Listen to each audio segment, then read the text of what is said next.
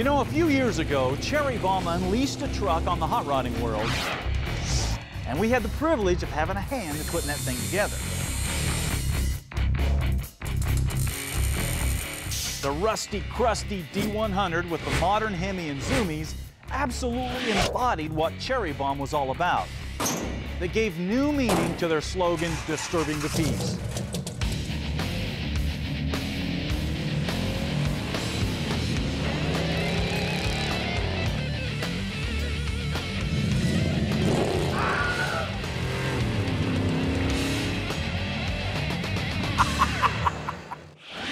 But the question is, how do you follow something like that up?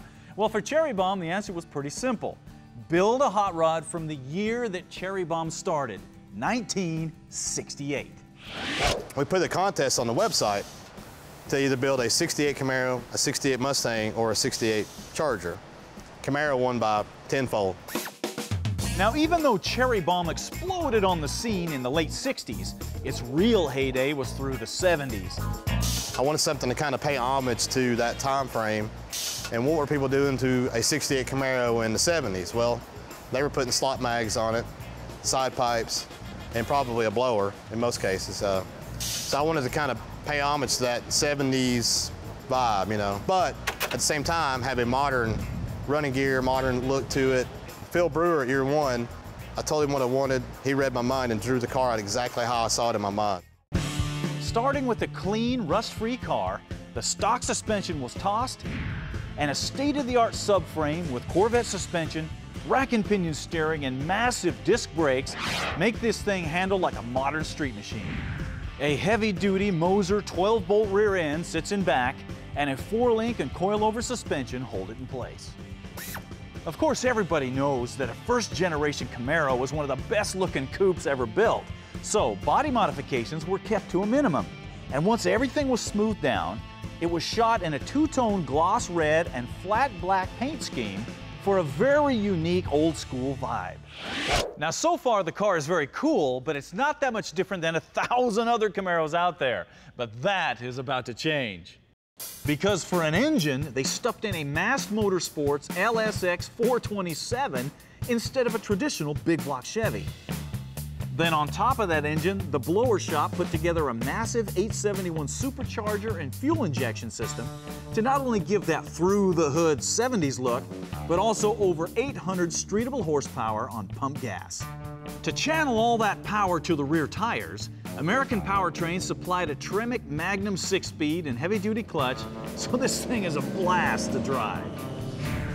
The 70s look continues inside the car, with houndstooth-style upholstery on classic-looking bucket seats that do a great job hiding the roll bars inside the car. The vintage foam steering wheel, the under-dash cluster of gauges, and the barefoot gas pedal make you want to put on some bell-bottoms and crank up some classic Southern rock.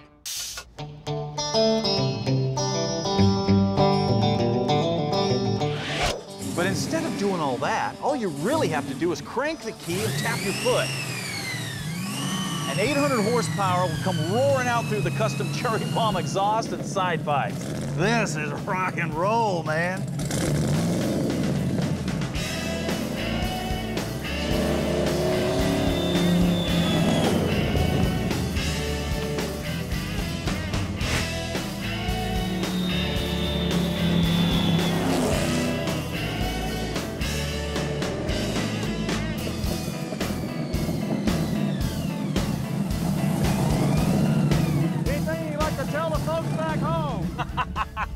I'm gonna go disturb some peace.